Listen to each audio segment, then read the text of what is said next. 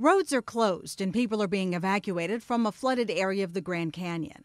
As we started to get everyone up, we walked up to the beginning of the campground, and there was just mist in the air, and the water was just tumbling down Havasu Falls.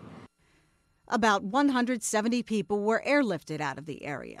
Rescuers plan to go back Monday to keep looking for people who are not accounted for. A small earthen dam gave way about 45 miles upstream from the Indian village of Supai Sunday. That washed out some hiking trails and footbridges and uprooted trees. The flooding happened in a side canyon where about 400 members of the Havasupai tribe live. The area has received about 8 inches of rain since Friday. Jackie Bashara, The Associated Press.